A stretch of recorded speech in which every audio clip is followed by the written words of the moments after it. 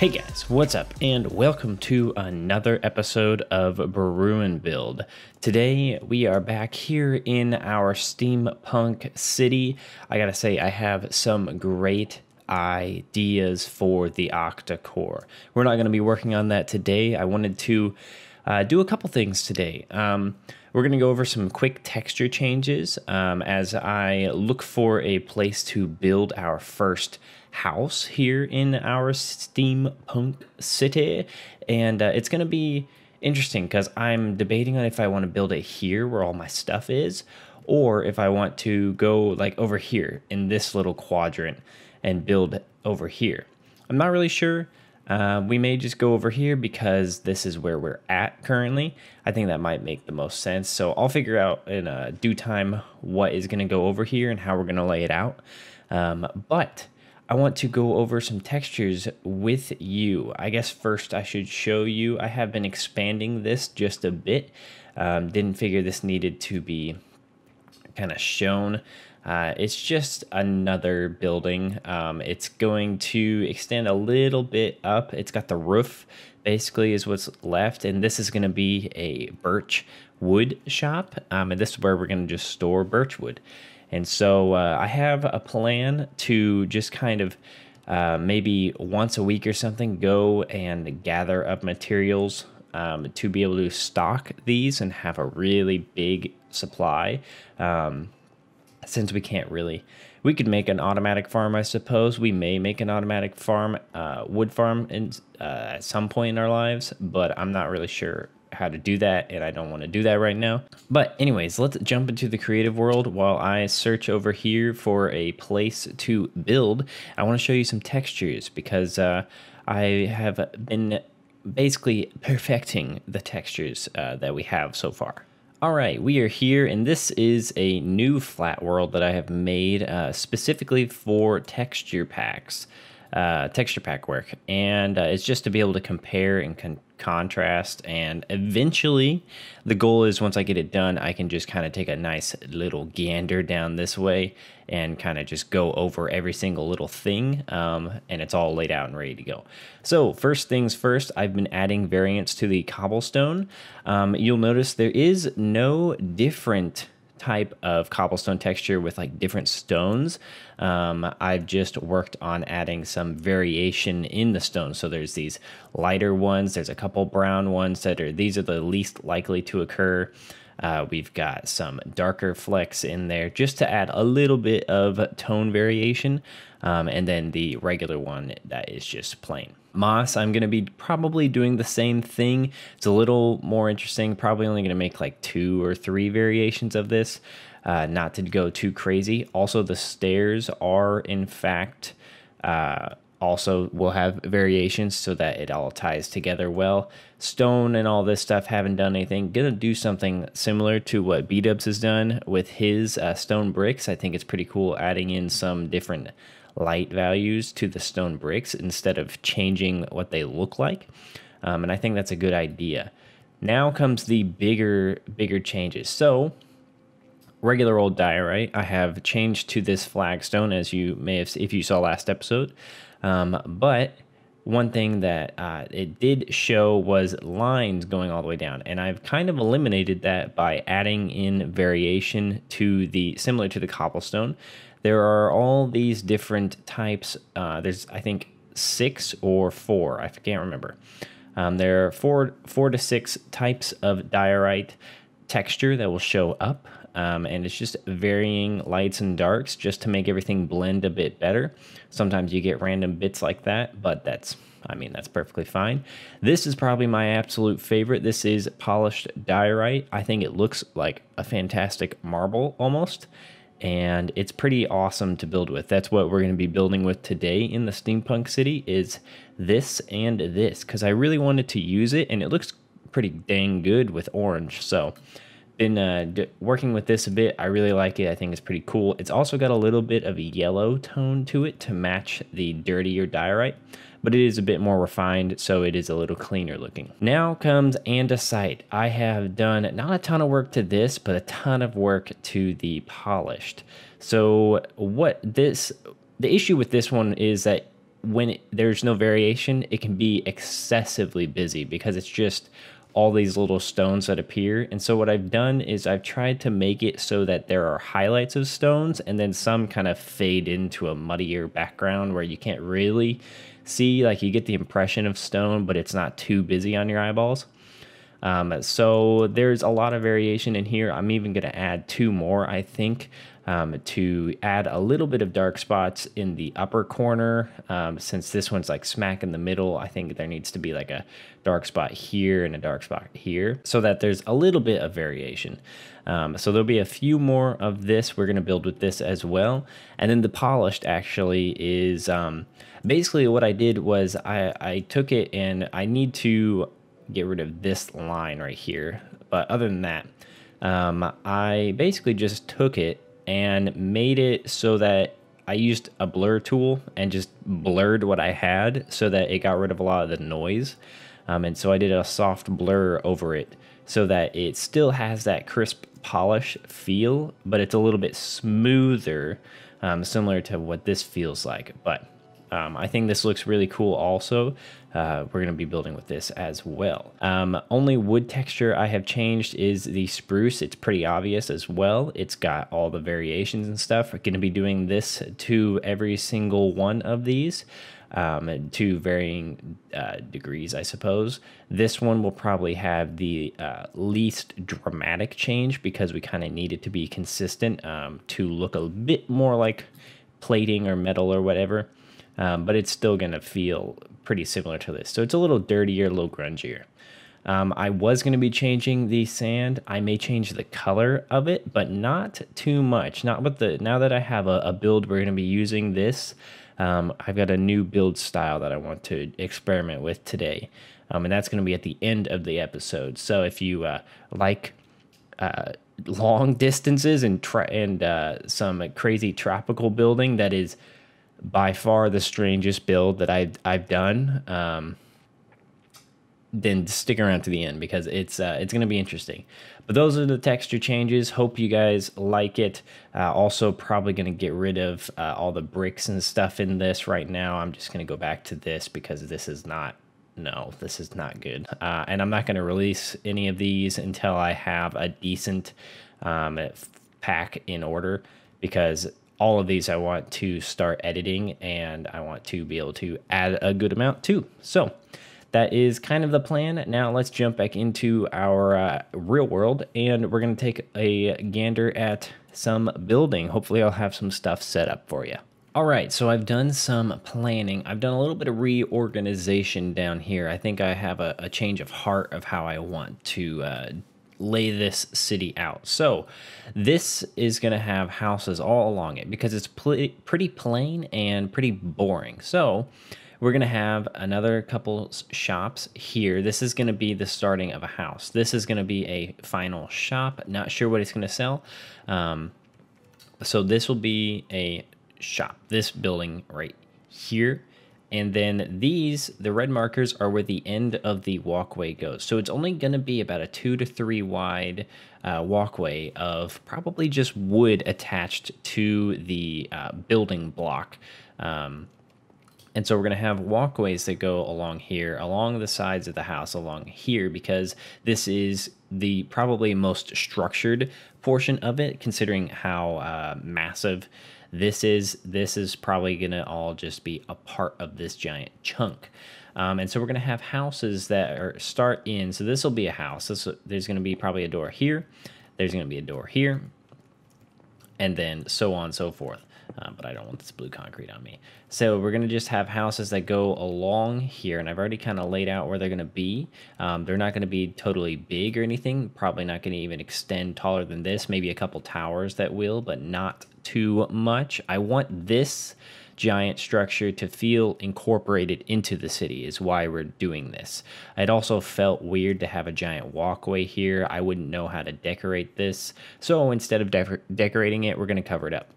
But this, can I please get over this? But this also gets rid of kind of the plan we had going here. So all this blue concrete is kind of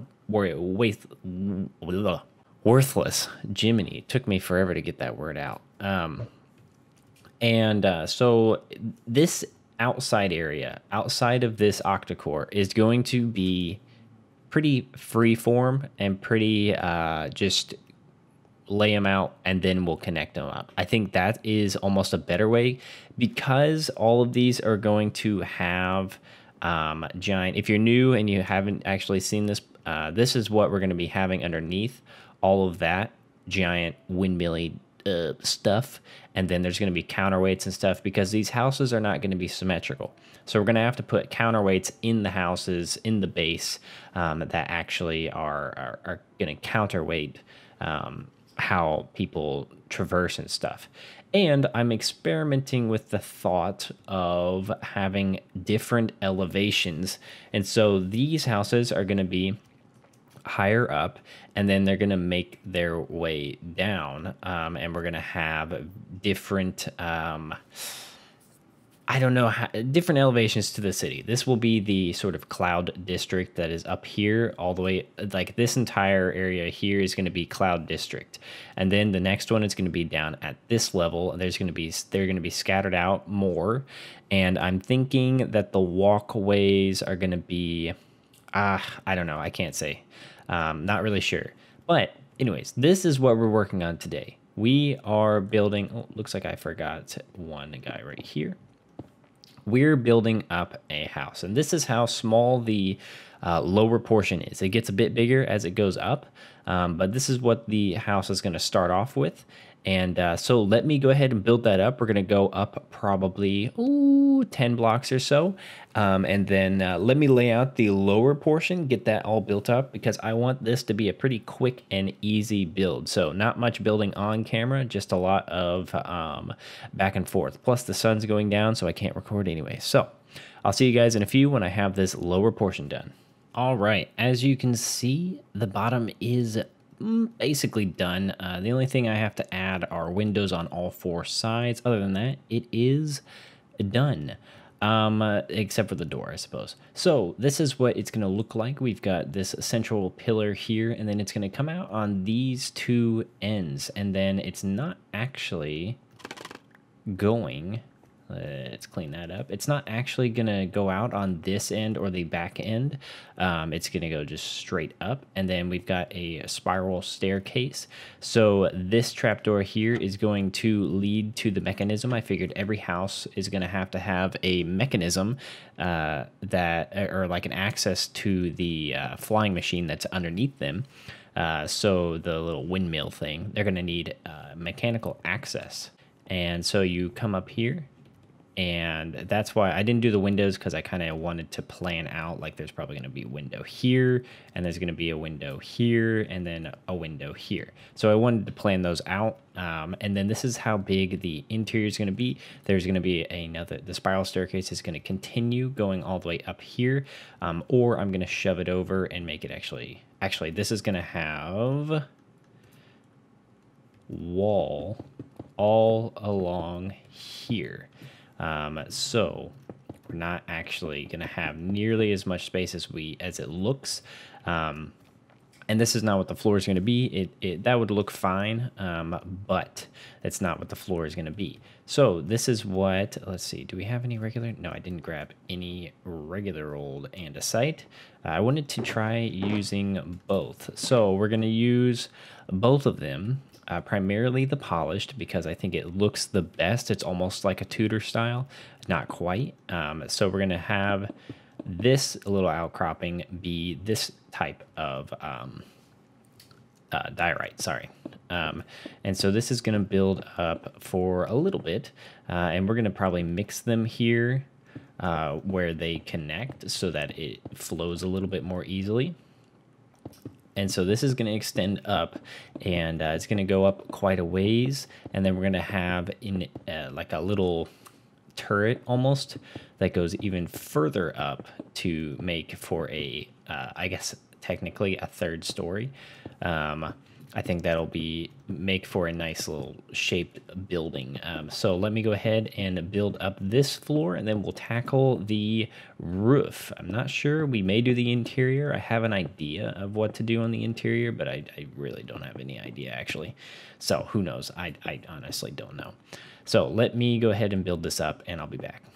All right, so I actually haven't been able to really get much in the ways of recording in recently. I had a couple meetings and stuff, and so I'm doing this during my lunch break because I am working from home. So I've done some detail work on everything so far, even built up some of the roof. I know where I was going to build that. I've got a little portion to build with you, and then other than that, it should be pretty much wrapped up. So it's going to look pretty good. Actually, let's go ahead and build first, and then we'll do the detail, and then you can see what the final product looks like. It's pretty cool. I really like how this is turning out. Okay, we need to go here, and it's really simple. It's really just the roof. So it goes stair, block, stair, and then we put not a block, a stair here, and then I usually put a block here. You don't have to. You can put a stair. It looks fine either way. And then you go up by 2 blocks this time, and then a stair. So it's going up just a bit by bit. And so it's just a little bit higher and higher. It makes it for a little bit higher peaked roof. And you can see I've already done that on all 4 sides. And so now the roof is complete, or a roof, as some of you would like to say. And this also, because there would only be 1 block here of the regular andesite, I decided to go with the polished andesite. And so it goes, if you're going diagonally, it goes 1, 2, which would be the second one will be right there, and then 3, which is 1, 2, and then the stair, that is the third. So it goes 1, 2, 3 and goes up. And that's how you get a nice sort of a sharp roof in a small tight space. All right, I am going through now and adding in some of the birch materials that we have, because it's a good tie-in to this area. So you see we have the birch, various different like studs and whatever, buttons and stuff sticking out of each log. And so we're going to do that and tie it in with the fences as well. So I've put this here so we can have some fences dangled down. And then each log will have a little button, and that's not how I want to go up. So we're going to have buttons on each, and then this should be the last bit of stuff that we have to do. This is what we're working with. This is going to be the upper district housing. And I think it looks really cool. It is this style, just brought down a bit and minusculed. And what's nice is, the thing that I like about this is that we can make smaller versions. We don't have to have this upper portion right here. We could make just a 2-story thing and then make it maybe even come out on 3 sides. So it makes it a little bit bigger. It is quite tight on the inside. It is not a big building. As you saw on the inside, this is, I put some lights in here. And so the inside is not big whatsoever. The floor I actually want to come up. Let's see here. I think I want it to come up to here so you can actually see out the windows. And so we'll have some stairs probably right here. And then this staircase actually will begin again, I think, right here and continue going up all the way up. There will be a little loft up there. I'll show you the interior either at the end of this episode or next episode. But now I want to go many blocks away, and I want to start in on a new build because I want to start. Oh, I missed 1 button. I want to start in on another village. I want to kind of alternate between here and this other village. I think it's going to be a good way for us to stay, like, I guess, involved and happy with building, because I'll be honest, doing builds like these, doing lots and lots of these giant ones really drains you. There's also a crap ton of chickens. They just keep coming. I keep getting there. See, that looks so good. Look at that. Ooh, that is good. I like it. They just keep spawning. See, look, and I have to throw this egg. You just I have to. So many chickens. But we're going to be doing this side project because it's exceptionally different from this style. It's much smaller, much rounder, I guess. And it's much smaller is the main thing. It's also very different. It's not in the sky. It's going to actually be in a jungle. So this is going to be, let's go back to this. This is what we're going to be doing for the next bit. I'm going to probably pop up a few more houses in this style, try and come up with some variations, and then maybe we'll just start trying to lay out the neighborhood, because what I'm wanting to do is build this main strip and then get these districts this district kind of worked out with the houses. And then I'll be chipping away at this because we still have 2 to 3 sides. I can't remember. I think we have 3 full sides to do, and that is a lot of work. Yeah, we have that side, and that side. So we have a lot of work to do on the octa-core as well, but I have a very cool idea. I'm not going to go into it quite yet, but I'm going to be chipping away at this, adding in this wall portion here so that each one has a wall and has windows and stuff and is closed off. But I've said enough as is. Let's go on over to our new area to start on a quick new project that is going to be, I may just show you. I think I'm just going to build it up and then show you. So I'll see you over there. All right, we are here in our new biome. We are very far away, and that's why we're doing the project we're doing today. To wrap things up, I want to introduce a new concept that is going to be in our world, and it's going to be pretty fantastic, I think. It's going to be such a lifesaver, but I've got some parameters. So we are currently at X level negative 10,920 and then 5,000 along the Z axis, 5,600. We're very far away from everything. And the reason we're here is because of the jungle. We are in the jungle, and I found the perfect spot for us to build. I'll show you that right at the very end of where we're going to actually be. I have to remember how to get there, but I think I remember. Reason we're here, I've been doing a little building. We are here in the midst of the jungle, and we're building this thing right here. And this is actually going to be the build palette of what our normal builds are. This is going to be a little different, though, because today what we're going to build is a Cullis gate. If you've ever played Fable, you'll know what a Cullis gate is. That is a teleportation means of travel. And this is how we're going to get around our world. And it's going to be... There's some parameters, so I'll get into those in a second. But reason for this is because this place, all our jungles are crazy far away. They are minimum of 8,000 blocks away. And yeah, that was one of the main reasons I wanted to build out here in the jungle for this concept. And this was the best option. I did a lot of flying around. I looked at world maps and stuff to find jungles for one, because this is the second closest, and it's 10,000 blocks away from everything. More than 10,000 when you take both axes into account. And so this is going to be our Cullis gate, and I'm going to build this off camera and show you because I don't want the episode to go crazy long.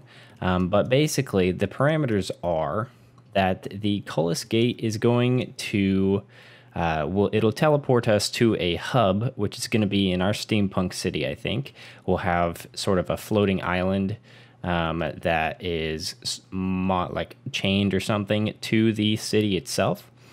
And it is, or it's not even going to be a part of the city, it's just going to be near it, so that can be kind of a big hub area for everything. Since it'll be our storage and stuff as well. So the hub is going to take us to basically a mages guild, essentially. In Fable, it would be the heroes guild. And then we'll have access to all the different areas. We're going to build a Cullis gate at every single location.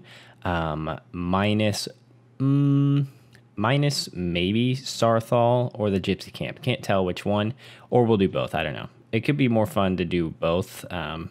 But the reason we're introducing this is because I'm kind of tired of flying around and not experiencing the world. That is why I'm wearing armor today. I want to actually experience Minecraft again the way it was originally. So this is what we're going to be doing. We're going to be building these, and some of you may be thinking, you know, teleportation doesn't make you experience Minecraft at all. It makes you be able to teleport and not have to travel. It's even better than Elytra.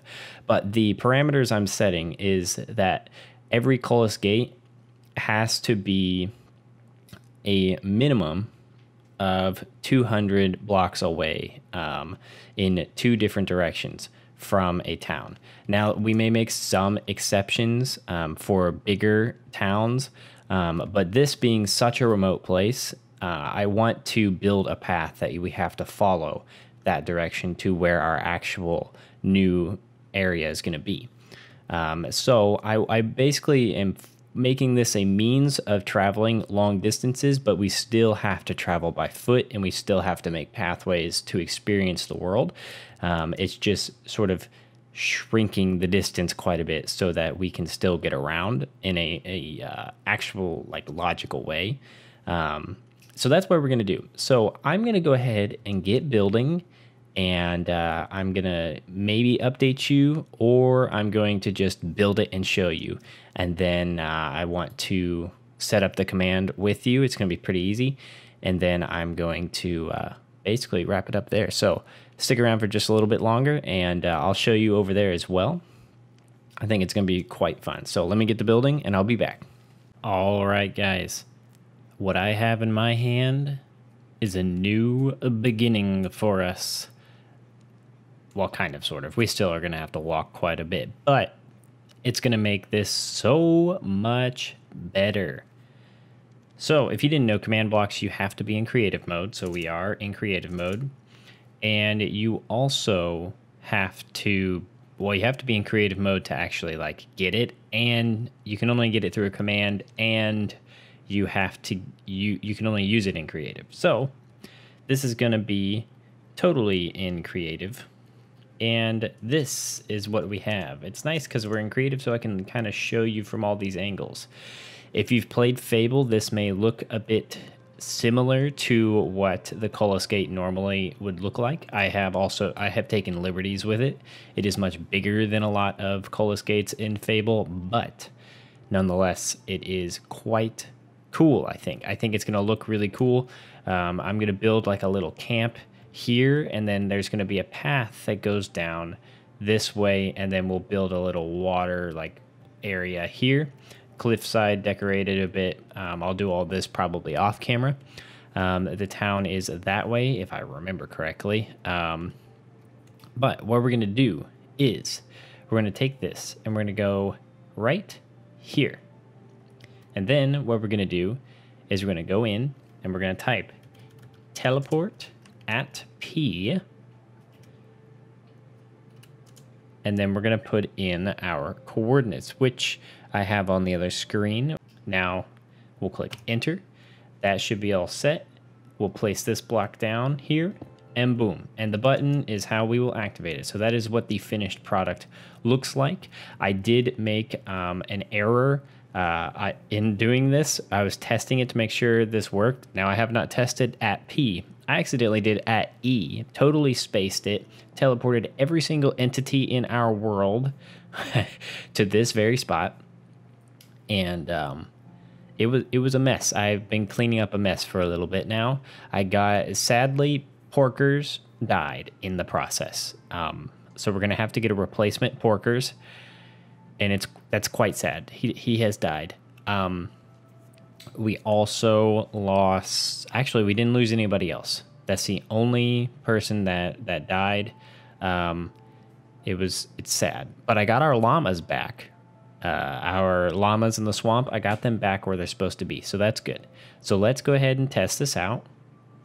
Should push it and it'll teleport us right here. Now this one I have here. See at E. No. at P. And then this one, actually, I need to update the coordinates. And we should make sure this is E. Yes. Okay, good. So we should teleport back right to here. Bada bing, bada boom. Now we are here 10,000 blocks away. What is that? What are you? Oh, that's just a gap. So this is how we're going to get around. And I've decided to put this here because this is still kind of close to, this is close to our steampunk city, which is right over there. So this island is not necessarily going to be where the hub is. That's just kind of where I put that for now so that we can be somewhere relatively close. We're going to be working here and in that new area. So as you can see, it's pretty dang close. I was going to put it up here, but then I don't want actually the floating island to be where the mages and stuff are going to be. I don't want them to be in the steampunk city. So we're going to probably build that off over here somewhere. I'm not really sure, but I put this here for now. We'll move it eventually because we're going to have a hub that has multiples as we build out Cullis gates. But that is what it is now. I am very, very happy with it. I really like it. I may change that button out for a pressure plate just so that you can, well, actually here, we'll just give it a test. I want to see what this is like. You should just be able to walk. Yeah, you just walk right on it. And then this one you'll push.